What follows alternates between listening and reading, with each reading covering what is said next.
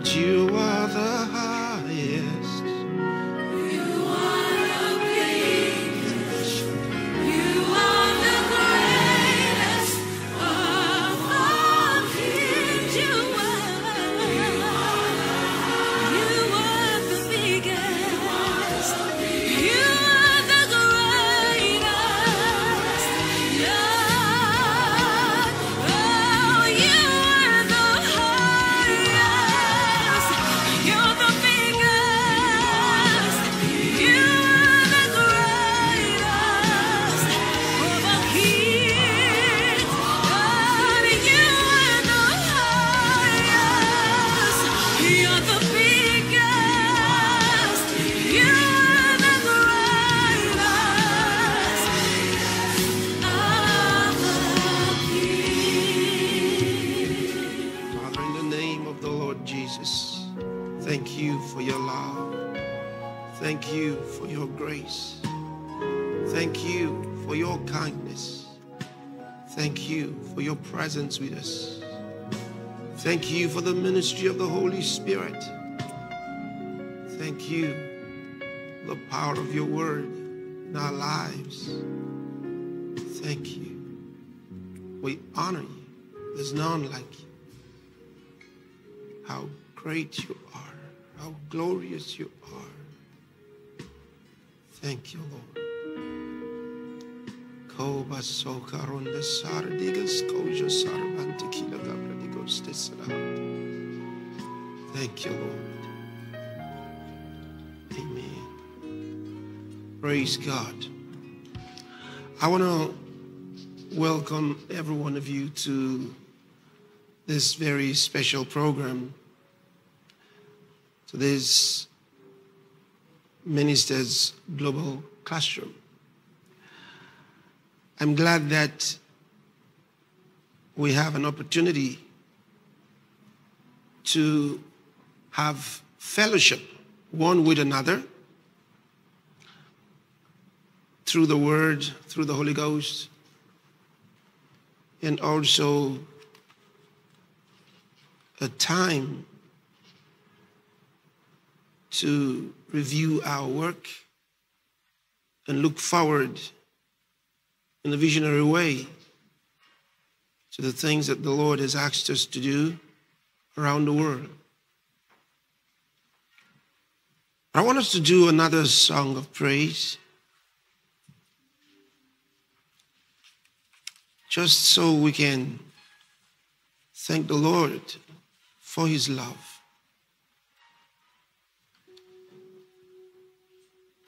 Just talk to the Lord and thank him for the grace that he has given you.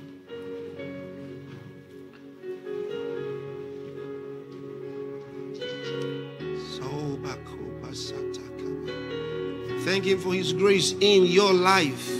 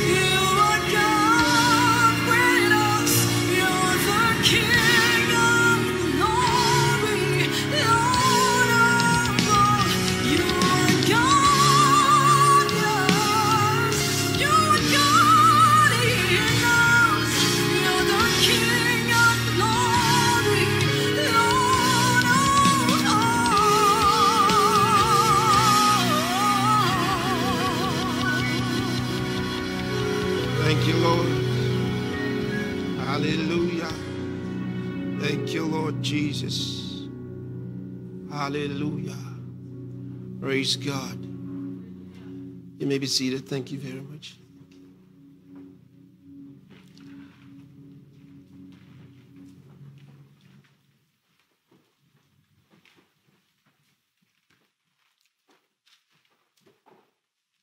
You know, one of the prayers that Jesus prayed to the Father was that we all will be one.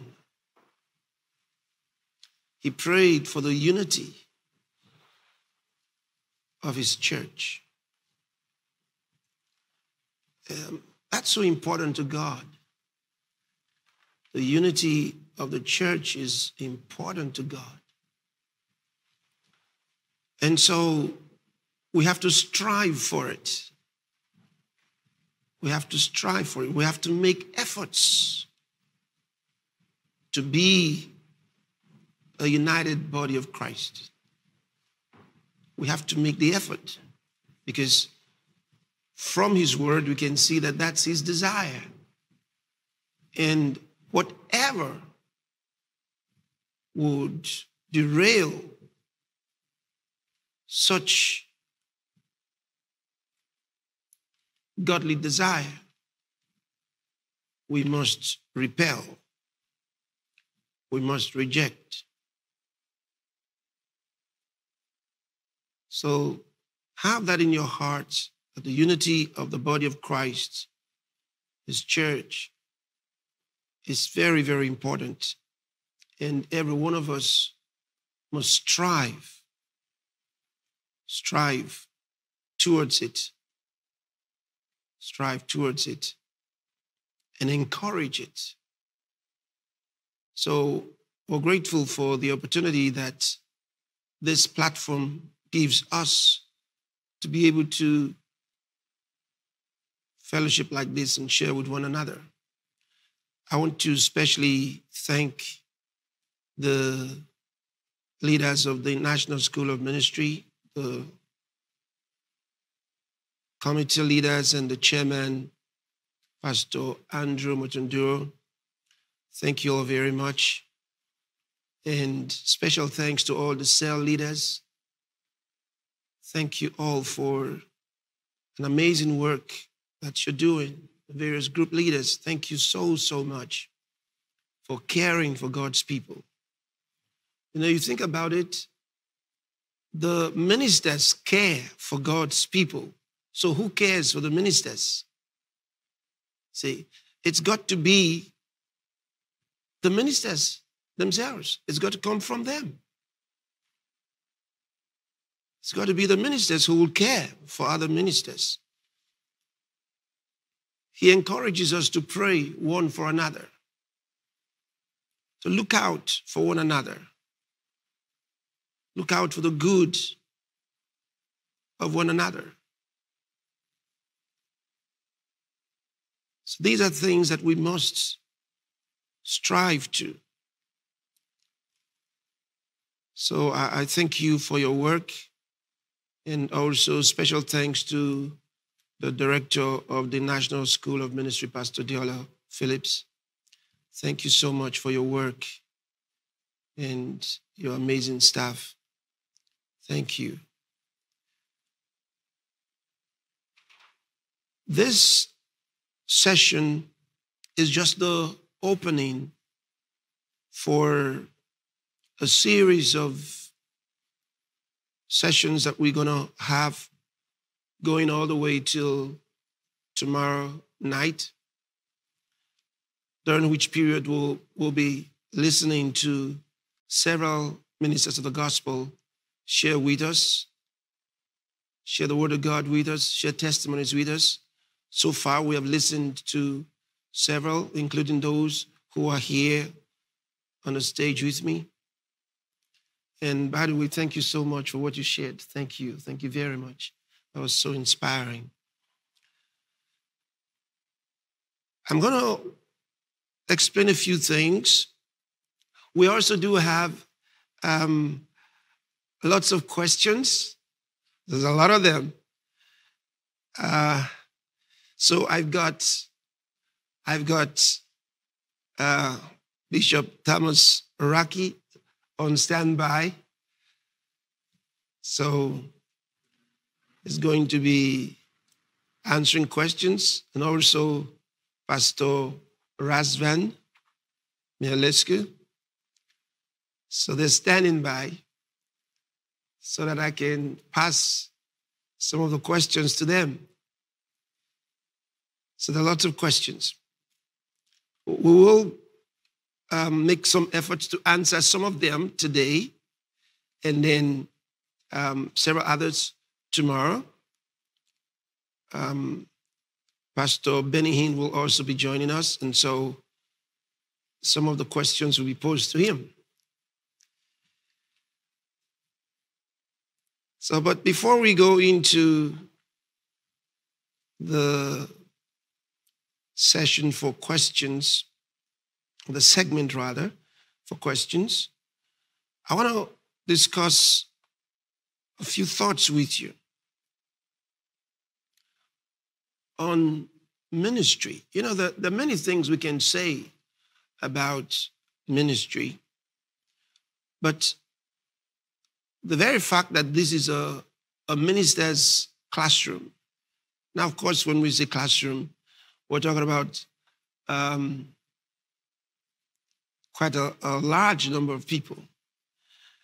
I was informed earlier on that you have already about 4 million classrooms, 4 million sets, with several people logged into that.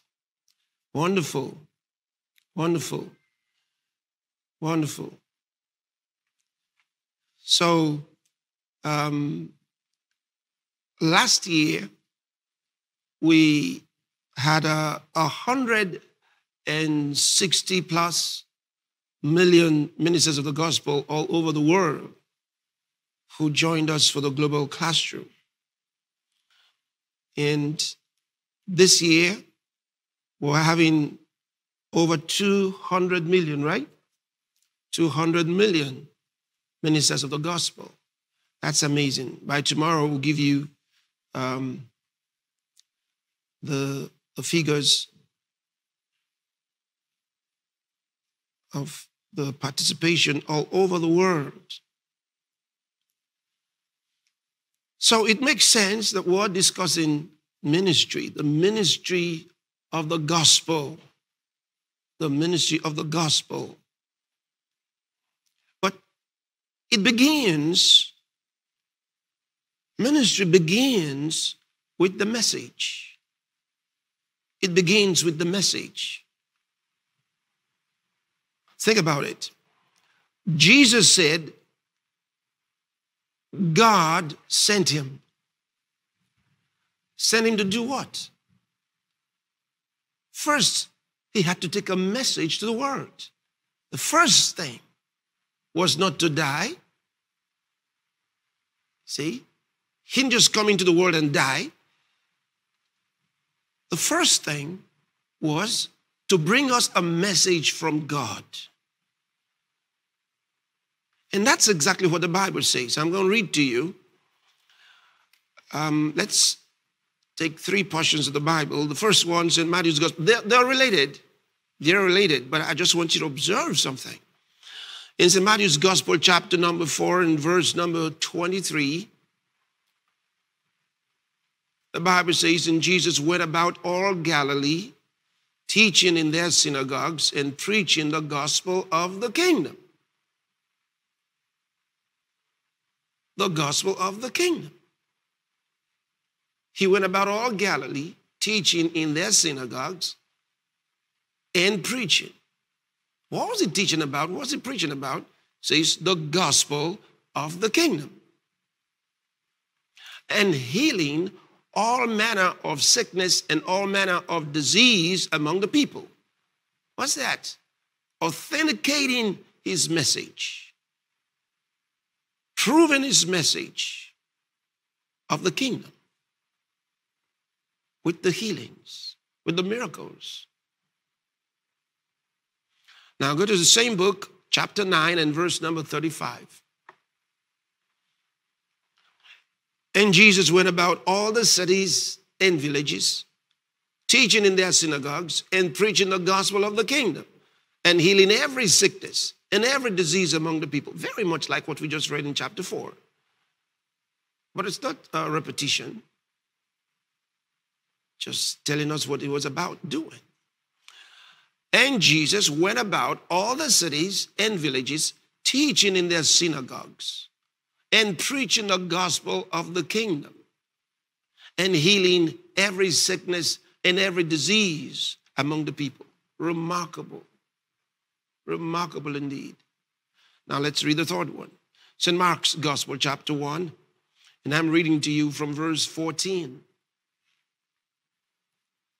Now,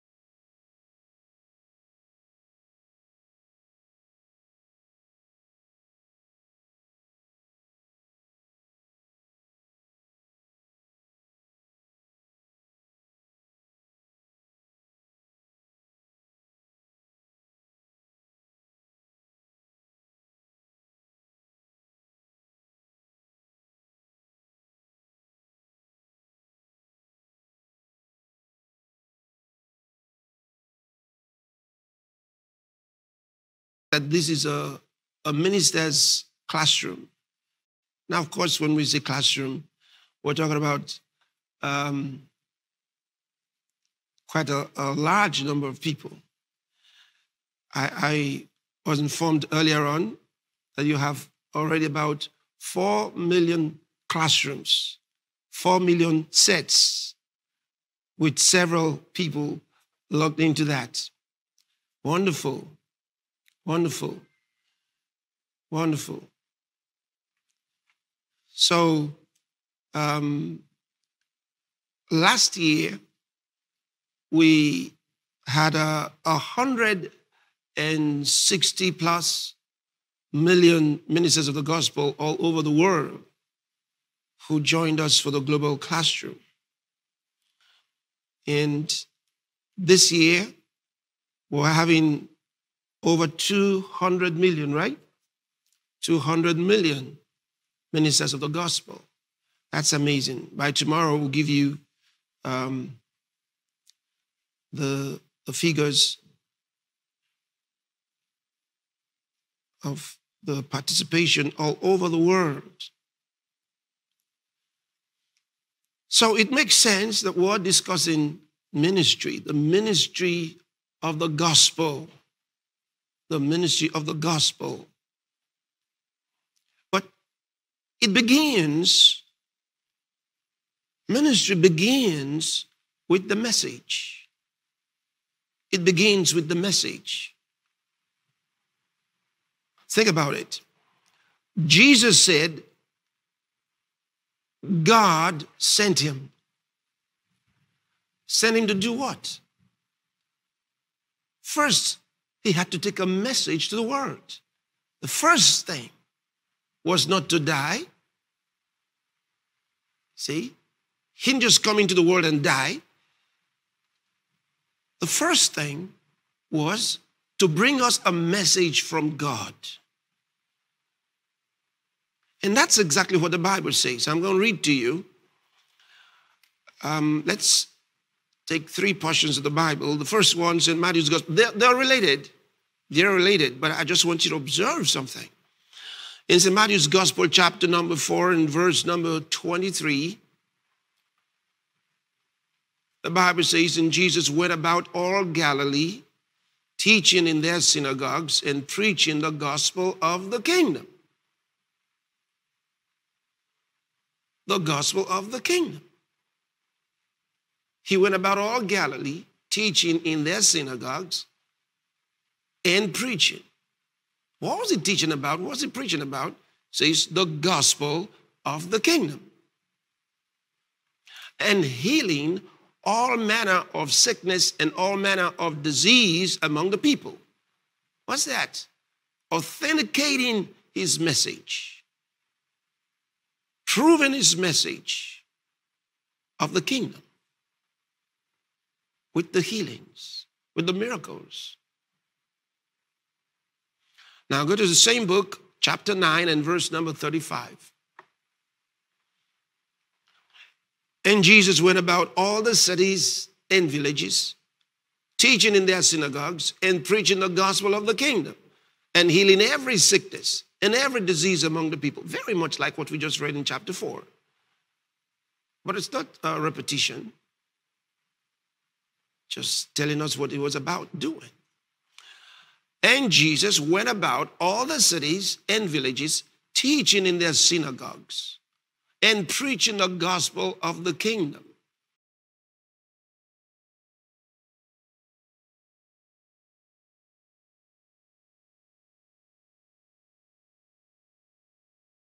Crucial, because the kingdom offers eternal life. And you are a messenger of eternal life. So you're going out. You're telling the world, Jesus gives you eternal life.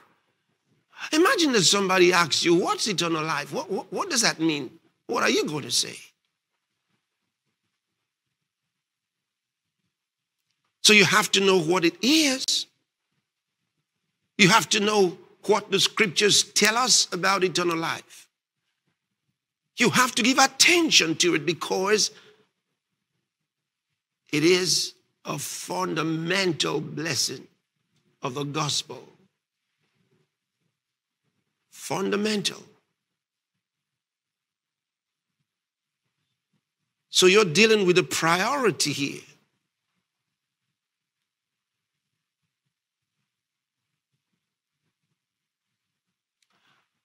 These things that I'm going to share with you, which the first one I already mentioned to you, are things that I gave serious attention to. I thought that if they were fundamental in the kingdom and I was sent to preach them, it was important for me to know them. I should know them.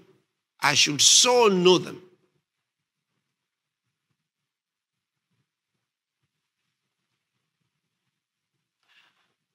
So eternal life is number one.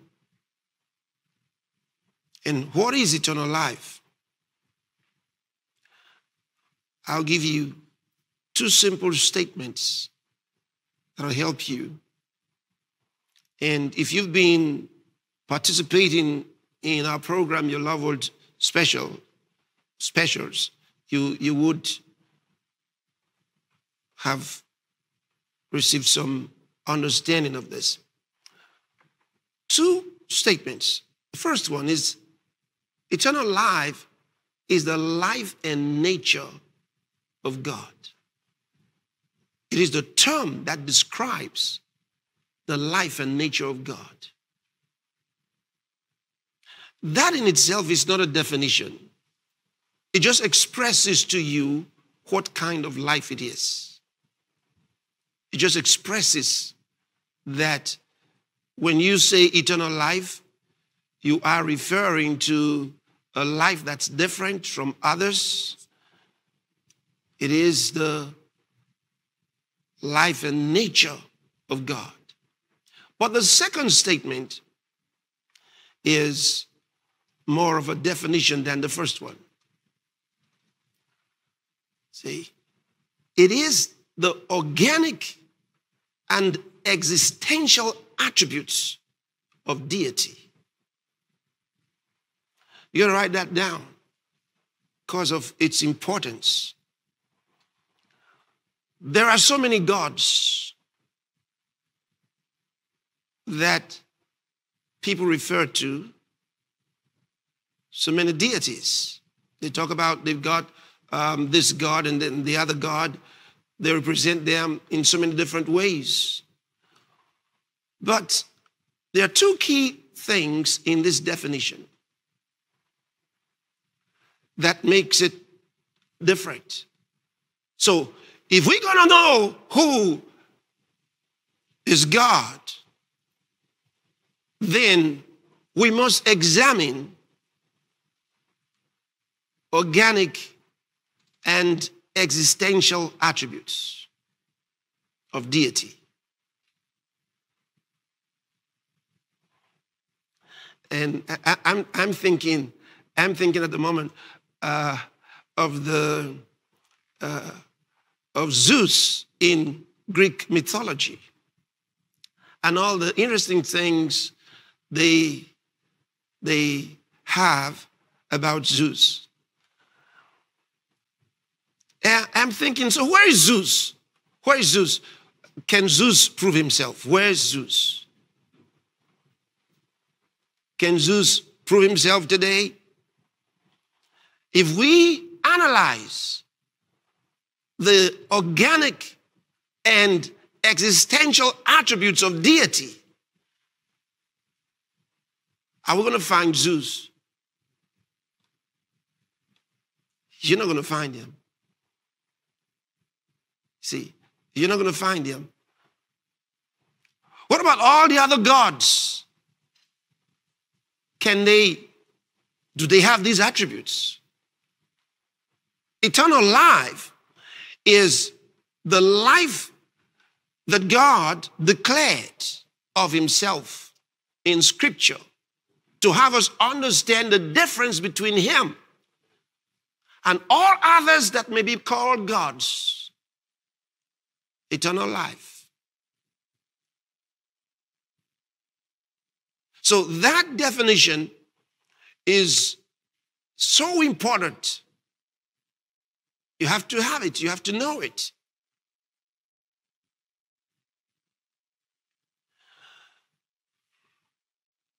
So you're going to have to learn the difference. And then, of course, if you get to the Pastor Chris Digital Library and find the material, you would find the message where I expatiated on this much further. But let's look at the scriptures and what the word tells us. St. John's Gospel begin with chapter 6 and verse number 47, the words of Jesus. Verily, verily, I say unto you, he that believeth on me hath everlasting life. That's remarkable. Jesus says, verily, that means most assuredly, I say unto you, he that believes on me has everlasting life, has everlasting life. Extraordinary, extraordinary. That's amazing.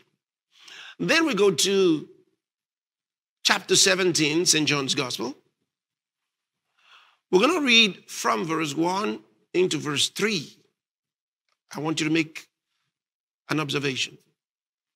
These words spake Jesus and lifted up his eyes to heaven and said, Father, the hour is come. Glorify thy Son, that thy Son also may glorify thee. Jesus is praying here. He's praying.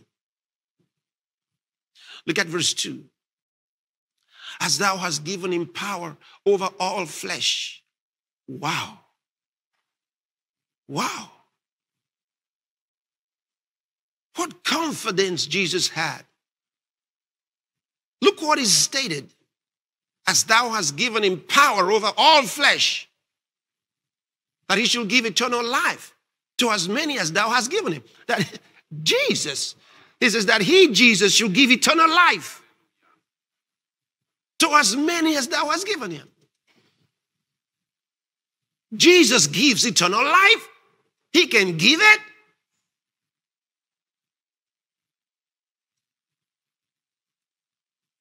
Wow.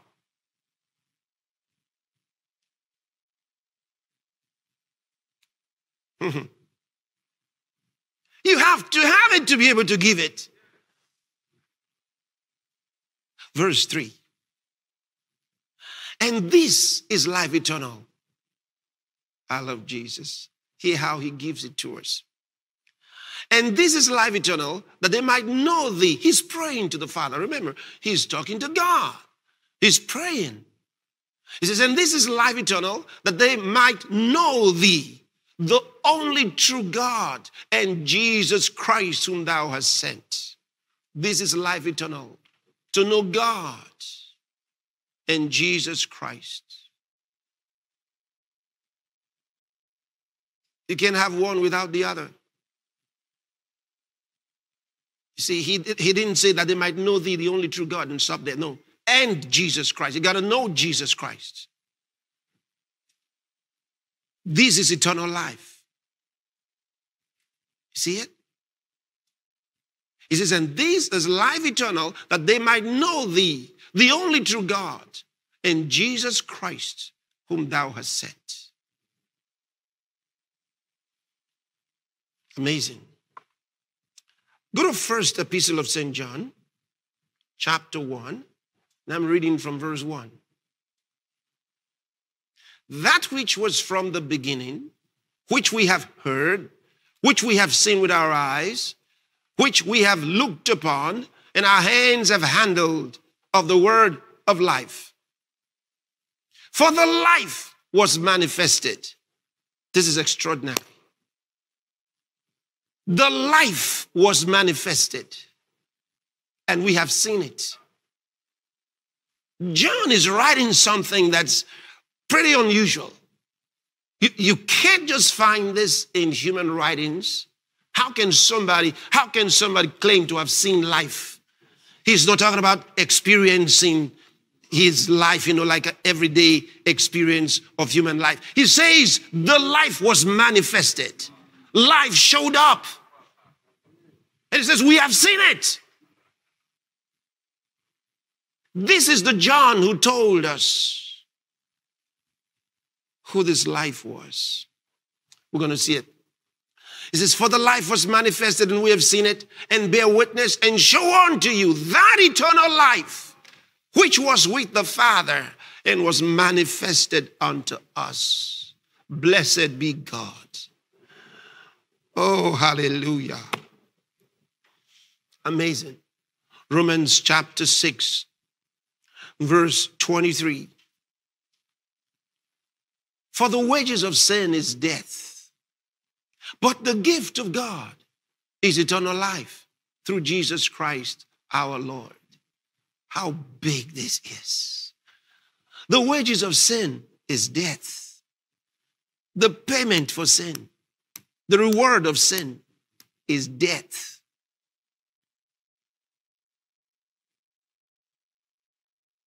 But the gift of God is eternal life through Jesus Christ our Lord. So God gives eternal life through Jesus Christ. That's amazing. That's amazing. Now here's another big one. First epistle of St. John again, in chapter 5. We're going to read from verse 11. And this is the record, that God hath given to us eternal life.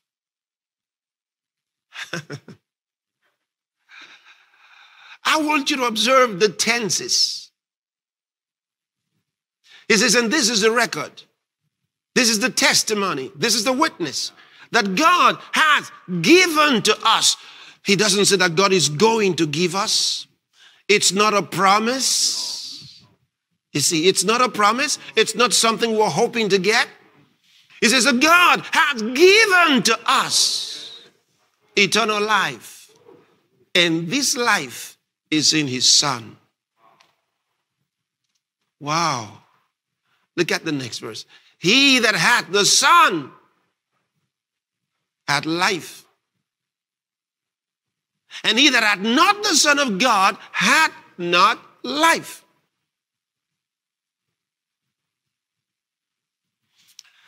Let's read again from the NIV, the New International Version. And this is the testimony. See, that's the word you saw as record in the King James a moment ago. He says, and this is the testimony. God has given us eternal life. God has given us eternal life. And this life is in his Son. I want you to understand, it says this is the testimony. It's a test. God has testified that he has done it. He has done it. You can't ask him for what he's already done. You act on it. He's testified. Look at it. And this is the testimony. God has given us eternal life. And this life is in his Son. This is the testimony. This is the testimony of God. Okay. Let's read from the 9th verse so I bring you in properly so you see it. Look at it. He says, we accept man's testimony, but God's testimony is greater because it is the testimony of God, which he has given about his Son. Anyone who believes in the Son of God has this testimony in his heart. Anyone who does not believe God has made him out to be a liar because he has not believed the testimony God has given about his Son. And this is the testimony. God has given us eternal life. And this life is in his Son. Look at the next verse. He who has the Son has life. He who does not have the Son of God does not have life. Period. What life? The eternal life we're talking about, which is the organic and existential attributes of deity.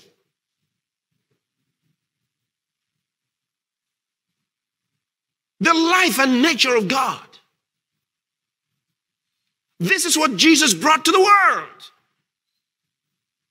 He says, I am come that they might have life and that they might have it to the full.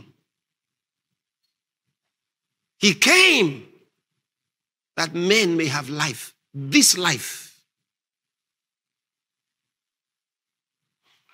You have biological life from where you got plant life, animal life, yes.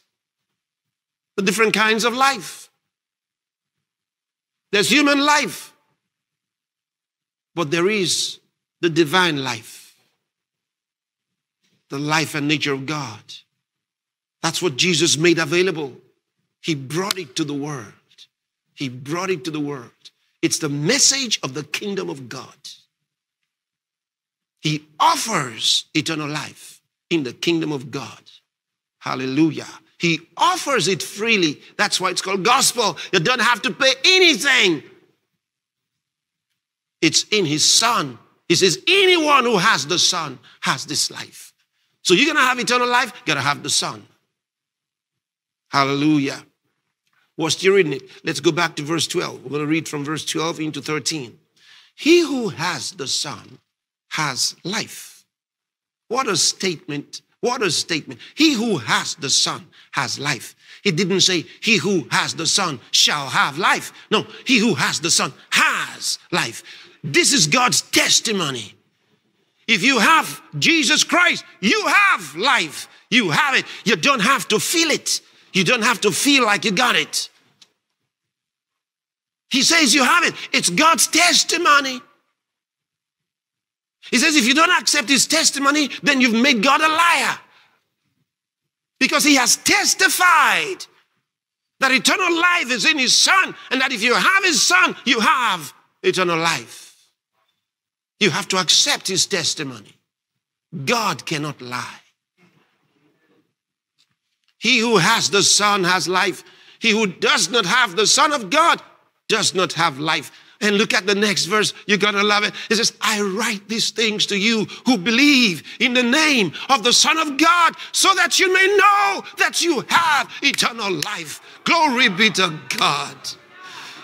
If you believe on the name of the Son of God, he says, I write to you that you may know. I want you to know that you have eternal life. I want you to know. The purpose of this writing is that you may know that you have eternal life. Oh boy. How powerful this is. There are two beautiful portions of the Bible by this same writer, John, that I'm going to draw your attention to. But let's look at that 13th verse one more time. Just look at it one more time. I write these things to you who believe in the name of the Son of God. Do you believe in the name of the Son of God? His name is Jesus. Do you believe in Jesus? He says, I write these things to you who believe in the name of the Son of God, so that you may know that you have eternal life. Not in the future, not when you get to heaven. Know that you have it. You have it now. You have eternal life. When are you going to live it?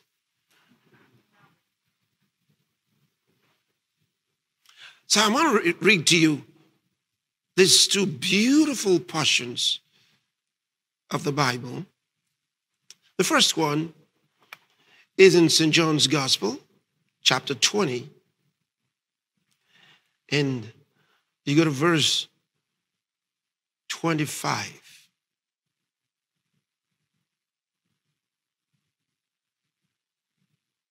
Well, let me just shorten it and go straight to verse 30. Let's read from verse 30.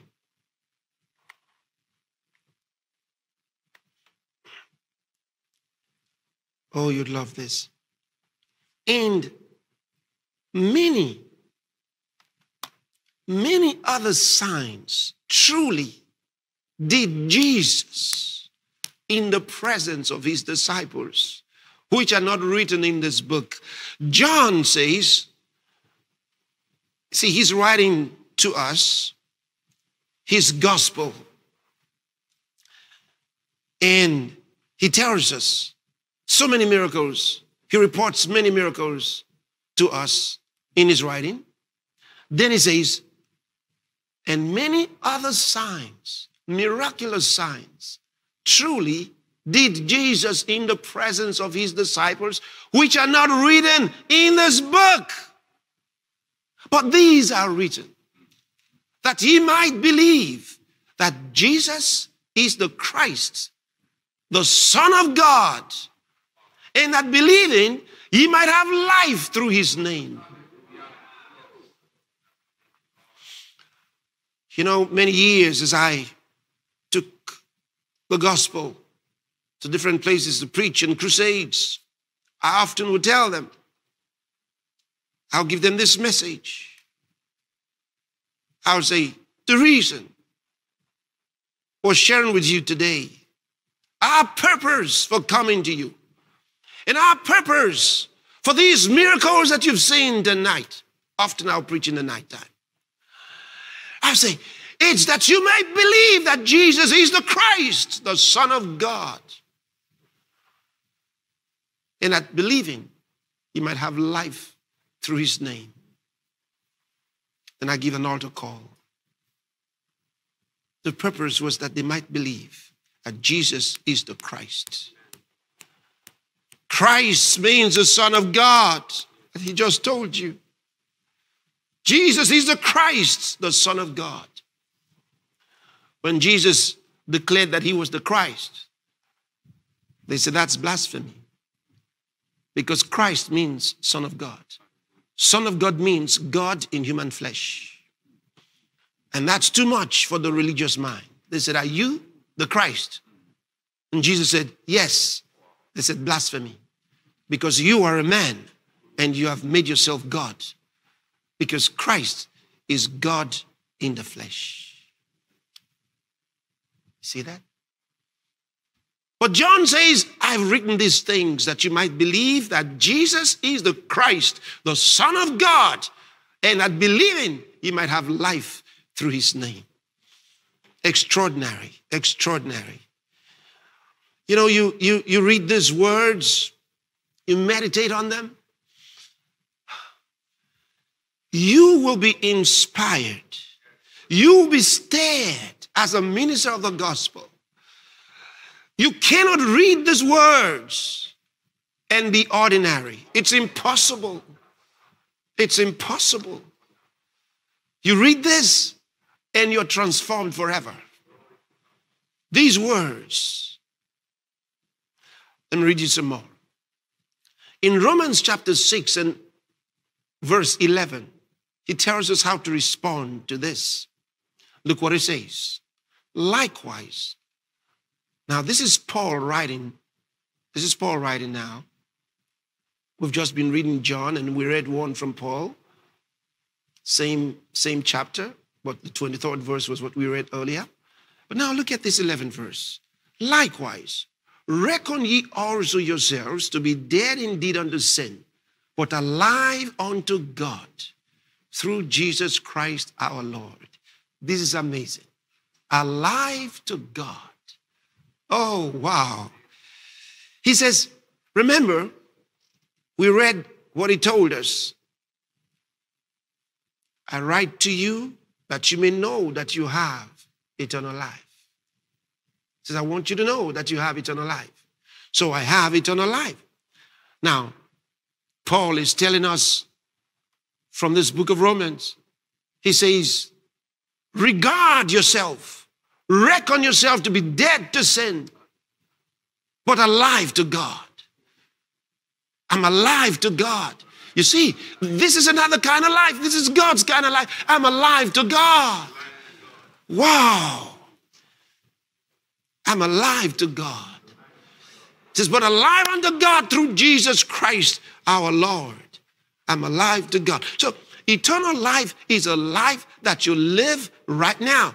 You got it right now. You've got it right now. You got to believe it. You got it right now.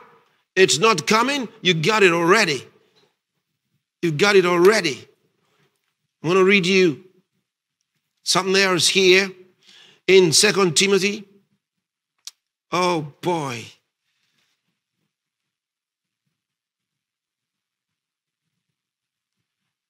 It's too powerful. 2 Timothy chapter 1.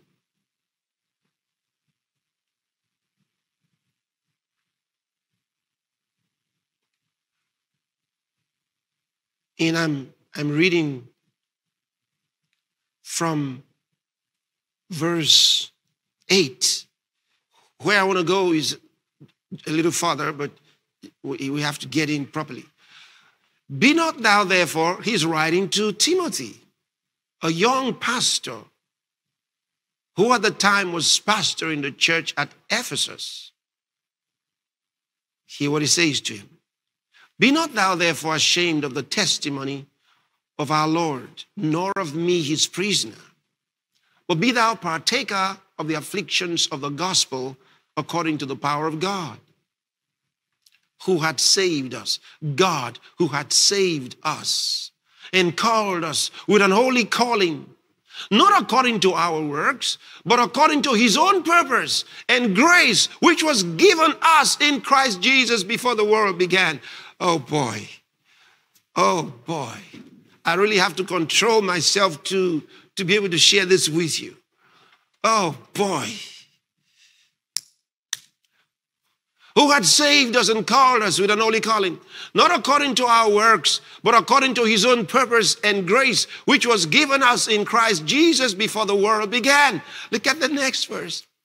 But it's now made manifest by the appearing of our Savior Jesus Christ, who hath, look at that, who hath abolished death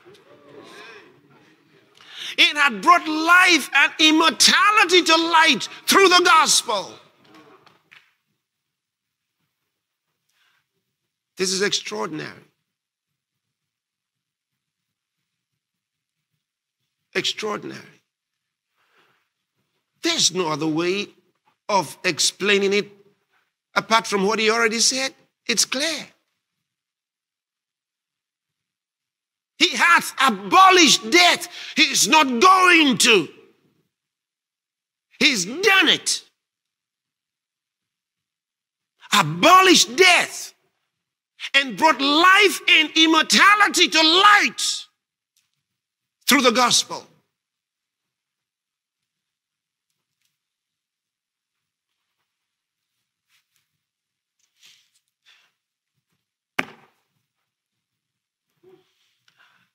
I wish I was majoring on this today because just so much to tell you. And unless we accept this truth, this reality, we'll never live it. It's the truth of his word. He's unveiled life and immortality.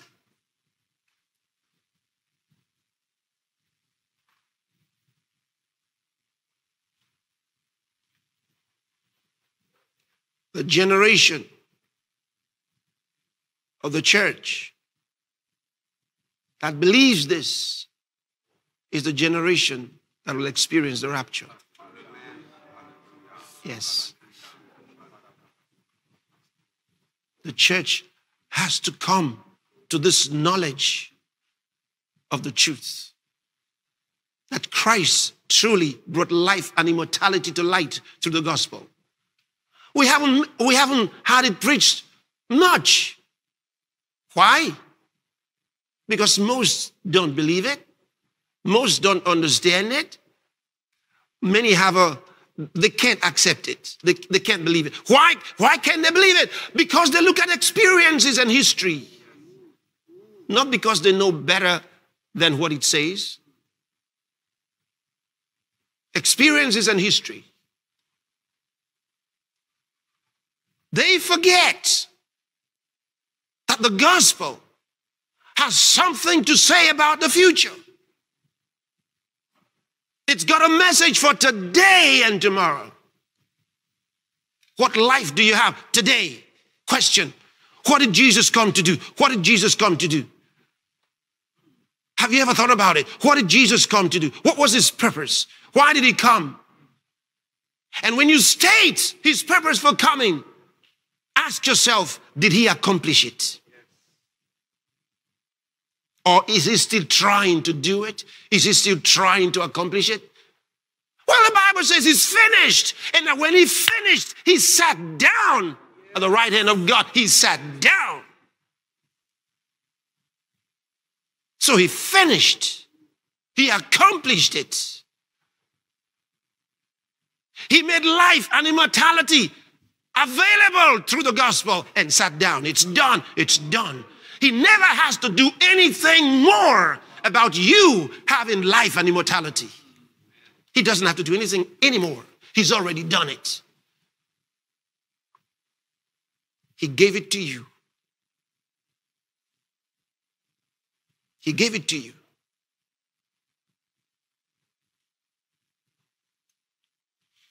You know, many have spoken defeat, death, so long.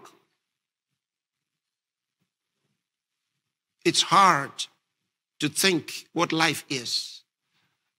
That's why I could give you a definition of eternal life. Did you ever hear anybody ever gave you the definition of eternal life? Anybody ever gave it to you? Nobody thought about it. But he's given it to us. He's given it to us. We have it. We have that life today. We live that life today. We've got it.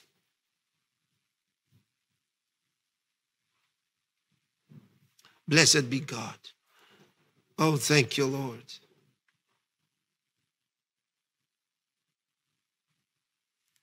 Amazing. Amazing. He's brought life and immortality to light through the gospel. Through the gospel. That's what it's about. That's what it's about. He gave it to us. Now, in first epistle of St. John, chapter 4, in verse 17, look what the Bible tells us. Herein is our love made perfect, that we may have boldness in the day of judgment, because as he is, so are we in this world. As he is. That's it. As he is. Question, how is he? Since he is the reflection, all right? So how is he? As he is, so are we in this world, not when we get to heaven.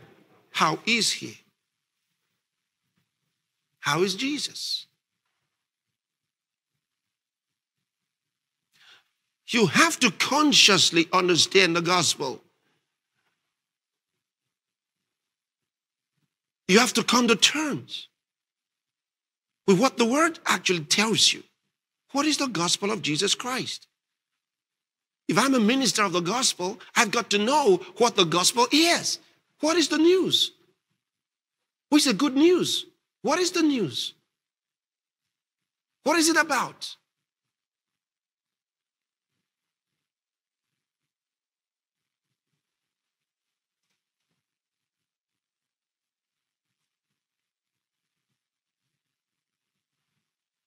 Okay, so let me take you to number 2, right?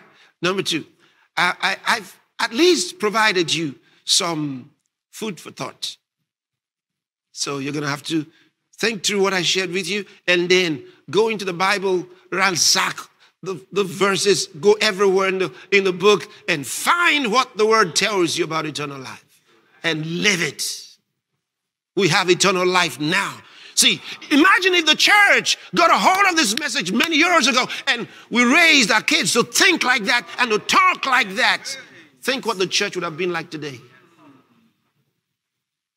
Remember, spiritual power is activated first by acknowledgement and secondly, declaration. If you don't acknowledge it, it can't work. You acknowledge it and declare it. That's how you activate spiritual power. So if there's power in this truth, then God's people would have had to have acknowledged it and have been declaring it. It should be in the consciousness of your daily language.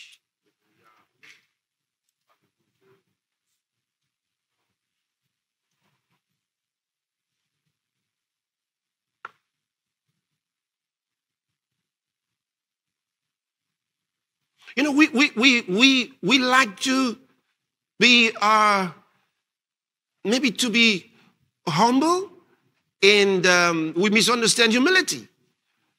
So someone says to you, oh, you really have power. And you might say, I don't have. And you might say, only Jesus has. But you're wrong. He says, I gave you power. Amen. He gave you power. How can you deny what he gave you? But why do many do it? Because they want to sound humble. They don't want others to accuse them of pride. So they say, well, I don't have any power. No, I have power. Oh, I'm full of power. Didn't he give us the Holy Ghost? Yes, he did.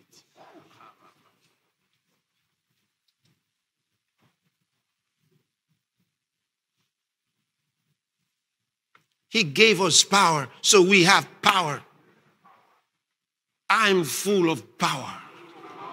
Hallelujah. Look at how Jesus spoke. Jesus said in St. John's Gospel, when you read in the 26th verse of the 5th chapter, let's look at it. We got to talk like Jesus. For as the Father had life in himself, so hath he given to the Son to have life in himself. Who's going to talk like that? You talk like that? And those around you, like, hey, you're getting proud now. He says, as the Father had life in himself, so hath he given to the Son to have life in himself. Didn't he just tell us as he is, so are we in this world? How is he? He's full of life. If you were talking like this, there will never be some tumor in the body and then some of these problems that people suffer with. You'll be full of life and expressing life. Do you know who we are? Can I explain a little bit to you who we are? If I said to you, who is Jesus? You'd say, Jesus is the Son of God. Correct. But there's something more. What he tells us in St. John's Gospel, chapter 1 and verse 14. See what it says? The Word was made flesh. Supposed to read, became flesh and dwelt among us. The Word of God. So look at verse 1. Same book, same chapter. In the beginning was the Word, and the Word was with God, and the Word was God. All right? Now, this Word became flesh and dwelt among us. So Jesus Christ is the Word of God made flesh, or the Word of God become flesh. Okay. So he's the living Word. That's easy. We can accept that. But what does the Bible say about us? Go to 1 Peter chapter 1, 1 Peter chapter 1, and let's read verse 23.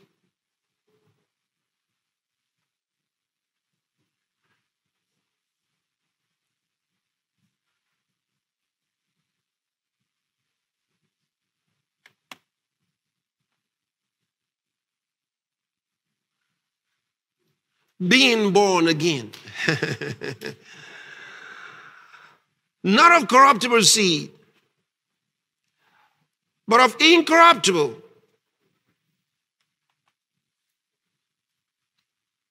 by the word of God, which liveth and abideth forever. I want you to look at that again. Being born again. He's talking about us now. Born again, not of corruptible seed, but of incorruptible, by the word of God, which liveth and abideth forever. Jesus Christ is the Logos of God, the word of God. become flesh. That word that became flesh gave birth to us. So what are we?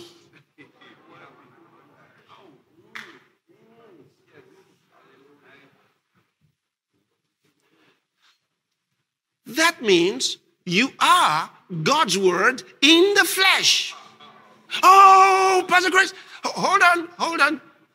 These are not conjectures. Just relax. Just relax. A dog gives birth to dogs. A cat gives birth to cats. So what does the word of God give birth to? The word. Wow. That should be simple. This is the reason he gave us the word, so we can have our minds influenced, changed to the thinking of God, and have his vocabulary in our tongues and speak his language. So we talk God's talk. See, we're supposed to be trained. Church is the place where we train God's people to talk God's talk. That's what you're supposed to do in your church. So the church is God's family. And we're raising our kids to talk God's language. Talk God's talk. They grow up talking God's talk. If you will talk God's talk, you're going to live God's life. That's the result of it. Well, let me show you scripture. 2 Corinthians chapter 3. 2 Corinthians chapter 3. What does the Bible say? You're going to love this. I'm going to read to you from verse 1. Let's just read from verse 1. Do we begin again to commend ourselves, or need we, as some others, epistles of commendation to you, or letters of commendation from you? Ye are our epistle. What's epistle? Letter. Letter. Message. A message. One of the synonyms for logos is message. See, ye are our epistle, written in our hearts, known and read of all men. Yeah, Paul, that's nice. Let's keep reading. Next one. For as much as ye are, look at this. For as much as ye are manifestly declared to be the epistle of Christ, ministered by us, written not with ink, but with the Spirit of a living God, not in tables of stone, but fleshy tables of the heart. What? You are manifestly declared to be the epistle of Christ? Jesus Christ was manifestly declared to be the epistle of God. He was the epistle of God. He was the message of God. He was the word of God, the message of God sent to the world to be read. He was manifested in the flesh. You looked at him and this was the word of God. When he spoke, it was God's word. When he acted, it was God's word. When he healed, it was God's word. Everything he did was the manifestation of the word of God in flesh. He was manifestly declared to be the word of God in the flesh. Now he says, you are manifestly declared to be the epistle of Christ. If you are the message of Christ, it means you are the message of God. If you are the epistle of Christ, you are the epistle of God. If you are the word of Christ, which that means, then you are the word of God. Hallelujah. So how are you going to live your life? That's why he gave you his written word. So you can learn his language and talk his language. And the necessary result of that is an outflow of the God life. That will be your experience every day, the God life. That will be your experience. There will be no defeat in your life. You'll be an absolute victor. Doesn't matter who your adversaries are. Doesn't matter what circumstances you find yourself in. He says, in all these things we are more than conquerors. More than conquerors. So you always look beyond the circumstances. Because you are above this world. You have a life that's divine. Christ in you, the hope of glory. Christ in you. Oh, carosegla argantos cobra belekis. Can I explain a little bit on what do you mean Christ in you? Do you suppose that Christ is sitting somewhere inside your body? Do you suppose that somehow, somewhere in your spirit, he is sitting somewhere in there? Is that what you think? No, that's not what he means. He tells us, he says, you are members of his body, of his flesh, and of his bones. You are the members of Christ. You are his feet. You are his hands. He says, don't you know that your bodies are the members of Christ?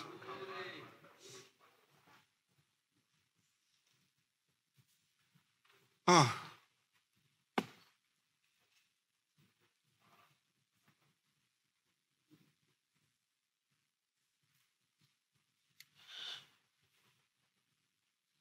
Let me show you something more. Where we were just reading in 2 Corinthians chapter 3, look at the 5th verse. Not that we are sufficient of ourselves to think anything as of ourselves, but our sufficiency is of God. What? Do you know what he's saying?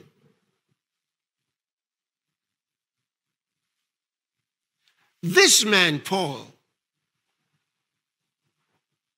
is writing, of course, as inspired by the Holy Ghost, but this was also his experience of the gospel. This was the life that he was writing. This was his life. If it was possible for Paul, why wouldn't it be possible for us?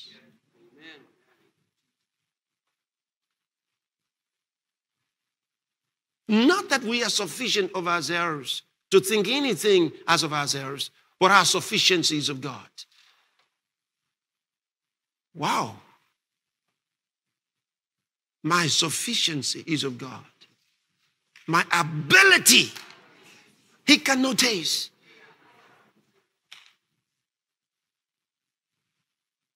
My efficiency.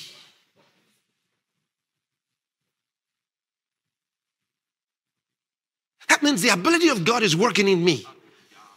He's writing to the Corinthians here, to the Philippians. He said to them, I can do all things through Christ, who strengthens, energizes me. I can do all things. How could he have such mentality? Because he understood what Christ meant. Christ in you, the hope of glory. He understood it. He understood it. It was a oneness with Christ, a oneness with deity. He was no longer of himself. He had become one with Christ. He that is joined to the Lord is one spirit. He had come to that understanding.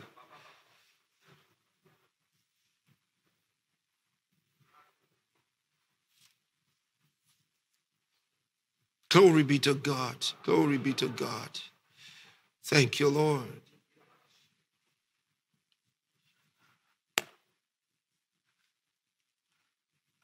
Have I entered number 2? I thought I said number 2, and then I haven't got into number 2. Okay, let's go into number 2. Oh, wow. Number 2. Oh, I love this. In fact, what I just said now is really a good point to enter number 2. Really a good point. Number 2 is, remember, we're talking about 3 fundamental blessings of the gospel. And the first one we said is eternal life. Number 2 is fellowship with God. It is the most extraordinary thing. Oh, this is amazing. You know, the angels, as far as we know, will live forever. But the life they have is not the definition of eternal life that I gave you. They just live. To have this kind of life, you must have this number 2.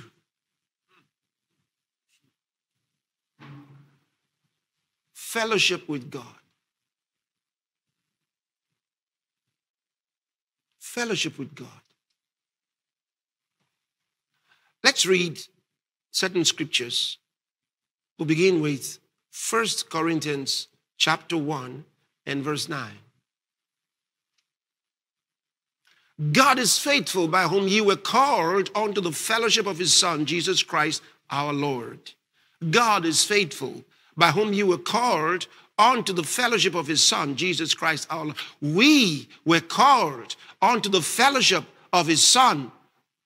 We were brought into fellowship. We were called into fellowship with Jesus Christ, the Son of God. Fellowship with his Son. That's amazing. We have become associates with him. We have become sharers with him. In fact, the Bible tells us he brought us into such a relationship with him that we are joint heirs with him. Joint heirs with Christ. Fellowship of his Son, Jesus Christ our Lord. There's something about this fellowship that is extraordinary. And I'm going to show it to you in a moment. This is huge. But let's read in First Epistle of St. John, chapter 1. We're going to read verse number 3. That which we have seen and heard, declare we unto you, that ye also may have fellowship with us. And truly, our fellowship is with the Father and with his Son, Jesus Christ. Hallelujah. Oh, glory be to God. Oh.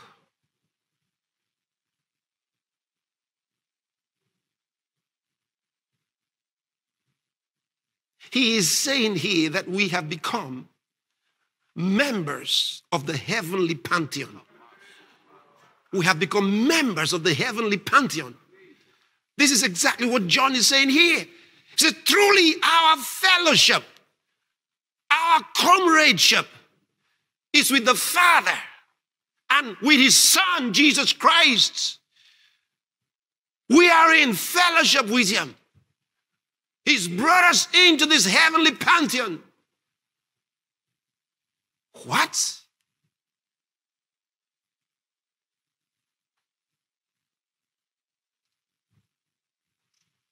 Without going into details, let me just take you to a verse of the Bible. Go to Revelation chapter 20.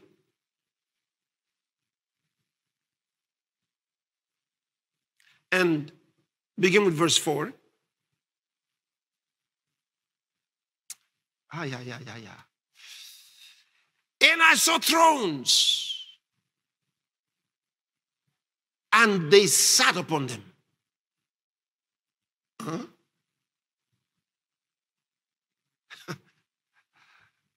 I said, I'm just going to read to you. I won't go into details.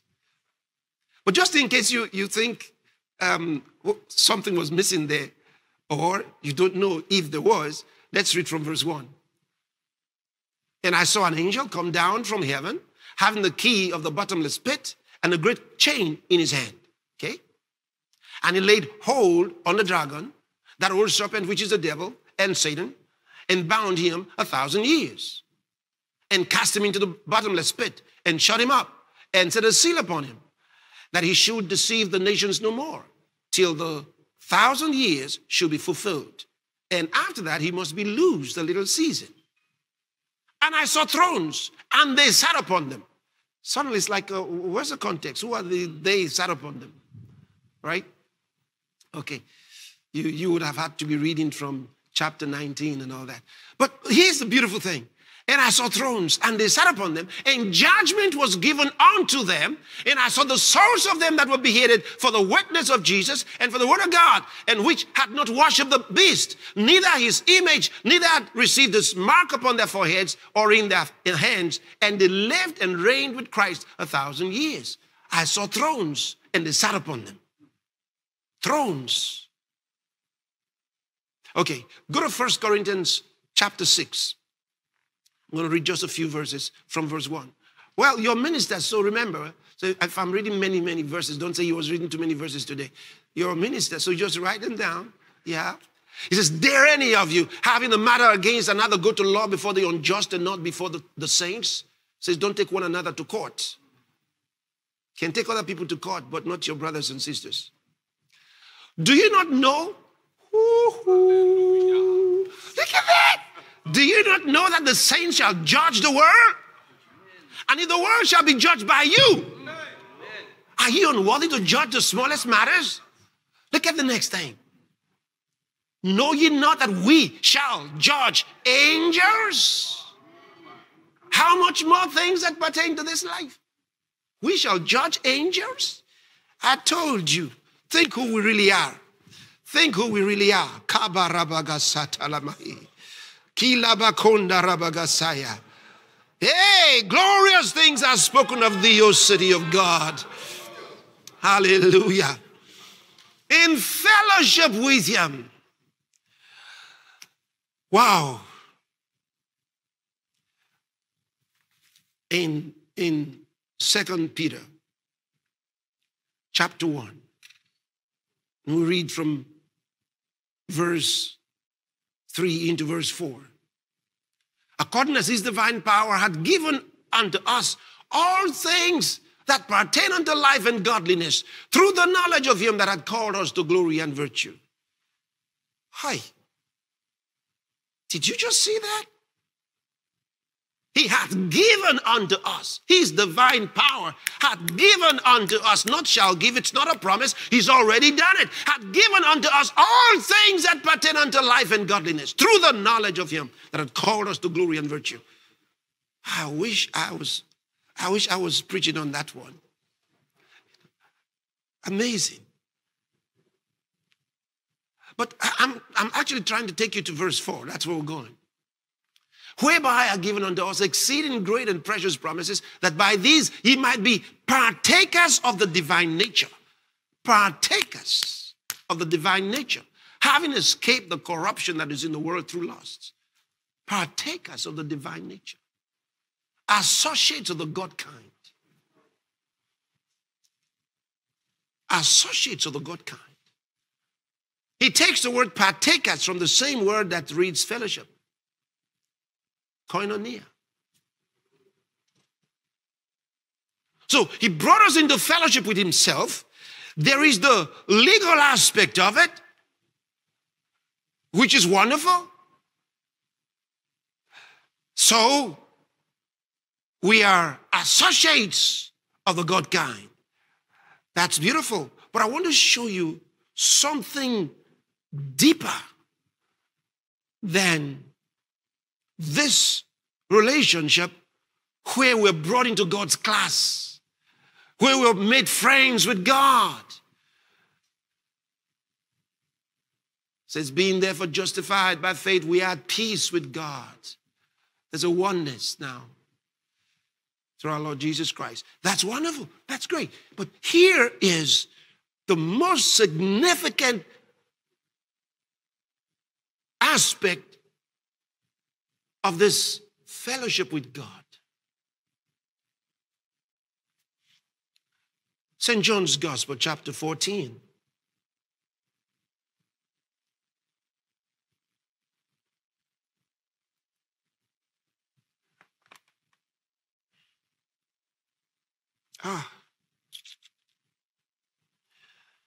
You know, some things are just too huge, too big. Too big.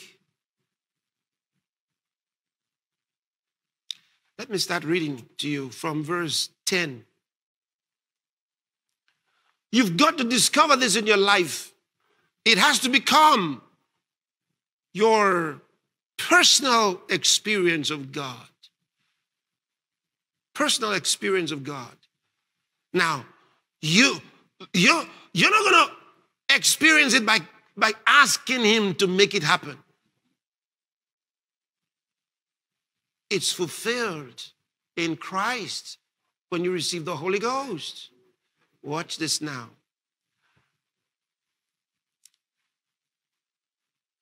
Maybe we should read it from the full story, okay?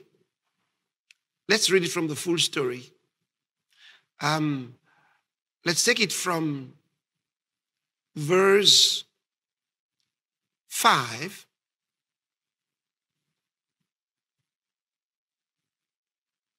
You know, Jesus was telling his disciples, I'm going away. I'm going to prepare a place for you. Now come back, and so on. Then Thomas said unto him, Lord, we know not whither thou goest. How can we know the way? Jesus said unto him, I am the way. He says, we don't know where you're going. How can we know the way? See, I want you to understand. Look at the language of God. How God thinks. That's the way Jesus thought. And that's the way we are to think. Thomas is thinking in the flesh. Jesus is thinking in the spirit. Thomas is saying, Master, you said you're going. And you know, when Jesus said, I'm going away, then Jesus says, you know the way. And Thomas just blurted out, Master, we don't even know where you're going. How can we know the way? He's thinking in the flesh. Where do we pass? How do we go? Where's the location? Jesus said unto him, I am the way. What an answer. What an answer. If you're in the flesh, you'll be confused. You'll be more confused because he says, I am the way. You know? Jesus is speaking in the spirit. I am the way, the truth, and the life. No man cometh unto the Father but by me. Wow. That's wonderful. Look at the next verse. If he had known me, you should have known my Father also. And from henceforth, you know him and have seen him. See? He didn't say, from henceforth, I'm going to try to introduce him to you. He says, you know him. Wow. This is the way he wants you to think. He doesn't want you arguing and say, Master, I can't really say I know him. No, don't go in the flesh. Go in the spirit. He says, you know him. Then you say, yes, sir, I know him. I know him. Blessed be God. I know him. If you say, I know him, I know him. I know him. Thank you, Lord. I know him. He says, don't make God a liar. He says, you know him. Doesn't he know that you're trying to reason in the flesh and you're thinking, where is he? Show us the Father. You know him. Yes. Then suddenly the knowledge of God wells up in your spirit. Now you know the truth. He told you who he is, the way, the truth, the life. What he tells you is truth. If he says you know him, that's the truth. Don't think in the flesh. He says, I've given you all things that pertain to life and godliness through the knowledge of him that brought us to glory and virtue. So, do I have all things? Yes. Don't say, but I am especially in need of. You are not in need of, you have everything. You don't have the consciousness of need. You have the consciousness of supply. Say, I have the consciousness of supply. Glory be to God. A consciousness of supply. Thank you, Lord Jesus. Glory be to God. All right, I was reading something to you. I want you to see it. So go back to St. John's Gospel, chapter 14, or in verse 10, right? Did we get to verse 10 already? What was the last verse we read? 7? Okay, go back to 7 then. If you had known me, you should have known my Father also. And from henceforth you know him and have seen him. Philip, they're not done yet. They're not satisfied. Philip said unto him, see, we can understand their trouble. As at this time, they hadn't received the Holy Ghost. They didn't have that teacher in them. Philip said unto him, Lord, show us the Father, and then we'll stop disturbing you. That's exactly what, look at it. It says, and that it suffices us. We'll be okay. We'll be satisfied. We'll stop asking you questions. Jesus said unto him, have I been so long time with you, and yet hast thou not known me, Philip? He that has seen me hath seen the Father. And how sayest thou then, show us the Father? What? Did you just hear what Jesus said? That's amazing. That's an extraordinary statement. Look at the next one. Believest thou not that I am in the Father, and the Father in me? Oh boy. Don't you believe that I am in the Father, and the Father in me? The words that I speak unto you, I speak not of myself. In other words, I'm not speaking out of myself, by myself. But the Father that dwelleth in me, he doeth the works. If you understand the scripture, you have, how do I put it for you? Ministry is 100% settled. The understanding of the scripture, everything is settled.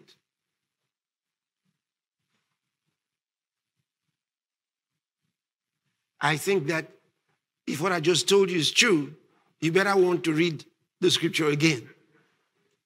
I'm sure you want us to read it again. Let's read it again. It says, believest thou not that I am in the Father, and the Father in me?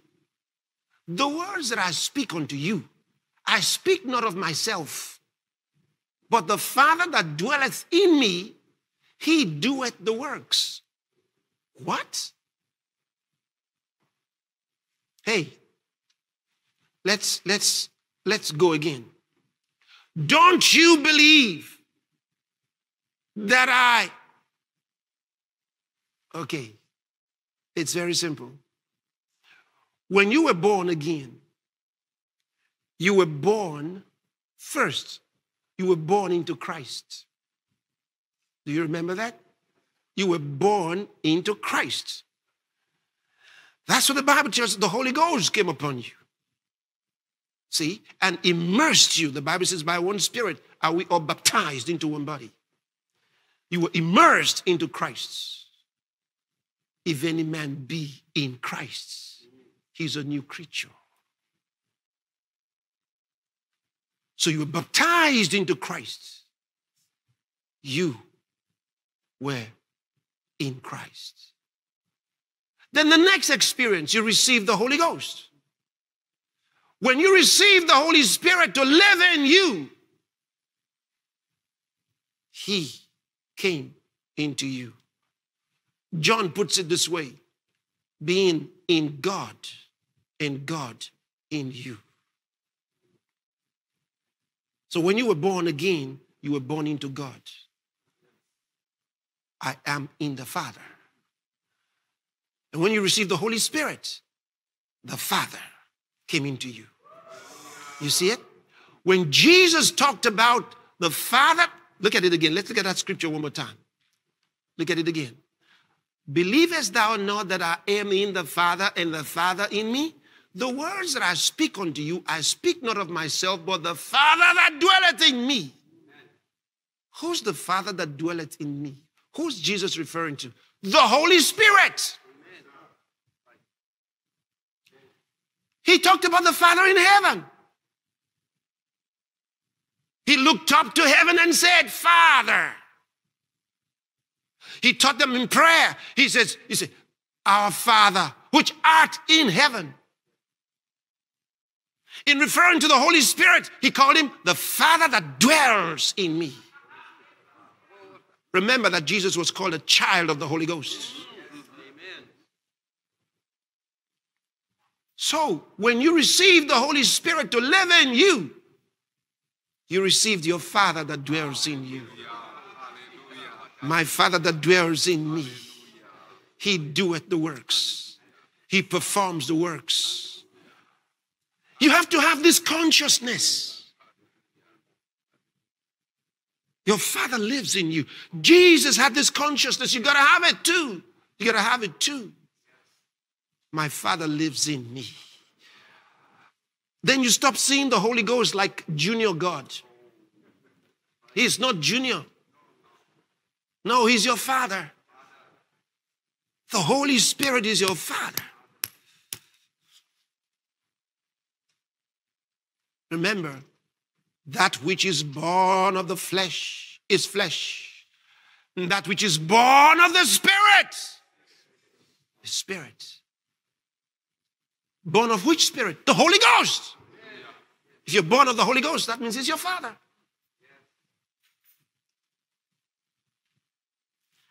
Maybe you never had this consciousness that the Holy Spirit was your Father. Well, you just got it today. And with that understanding, you find everything falls into place. Everything. He orchestrates the circumstances of my life. You see, every day of my life is on plan by my Father that lives in me. I don't live a life that is accidental. No. No day is an accident. No day comes without a plan. My Father has it all planned out. And every day I'm a success. I'm a victor. I'm prosperous. Everything is taken care of in abundance. I have abundant supply. I call it an extraordinary latitude for amplitude. Latitude for amplitude. Think about it. I have latitude for amplitude. That means an allowance for as great as I want. Hallelujah. I've got it. I've got it. I've got it. Copious abundance. It's flowing. He says he's given us all things that pertain to life and godliness through the epignosis of him that had called us to glory and virtue. He not only called us, he brought us in. What else should I tell you? I can speak from now till Saturday night. And when we're done Saturday night, I'll still have so much to say. I can't even go into the third one now. I just noticed it appears I probably have been speaking for more than an hour now. Going to, in 15 minutes, it'll probably be 2 hours. Okay. Okay. Glory to God. Thank you, Lord Jesus. So I'm gonna round off this part. I'll leave the half of number 2 and number 3 for tomorrow. Okay, because we haven't done but just half of what we want to say in number 2. Okay. Wonderful, wonderful. Glory be to God.